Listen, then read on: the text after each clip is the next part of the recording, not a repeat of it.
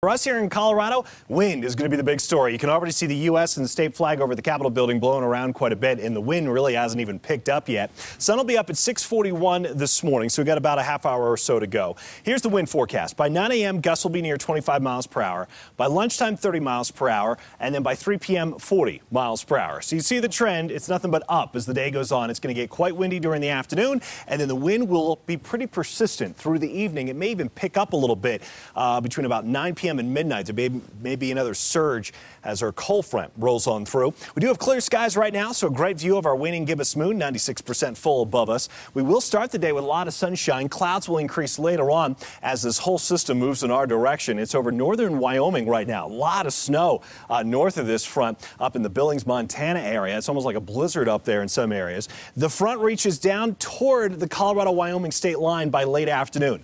We're going to have a westerly downsloping wind out ahead of the front. That's why we'll be so warm today with highs in the lower 70s in the Denver area.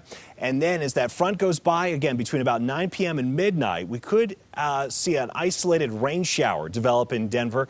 It's going to be tough because that downsloping wind is going to try to prevent any precipitation, but still an isolated shower possible, maybe just enough to get the pavement wet. In the mountains, we'll see some snow, about 1 to 4 inches of snow for the ski areas along the I-70 corridor down toward Crested Butte and into the Gunnison area. We'll see some snow tonight as well. And then the front makes its way down into southeast Colorado by tomorrow morning. We'll be behind that front, so obviously a chilly day for tomorrow. We're also concerned about the elevated fire danger with all the wind and the warm temperatures today, low humidity as well. Red flag warning for just about everybody to the southeast of Denver, western slope included as well. Temperatures will go from the lower 70s today down into the upper 40s to near 50 degrees for tomorrow. And it's deceiving because the wind's going to be coming out of the northwest, gusting still over 30, 35 miles per hour tomorrow. Make it feel cooler than 51. Wednesday, Thursday, we see improvement. Temperatures warm back up into the 60s. And then Friday, it's a really tough forecast at this point. A cold front's going to sneak in from Nebraska. We're going to go with highs in the 50s right now, but Andrea, it could end up being cooler than that.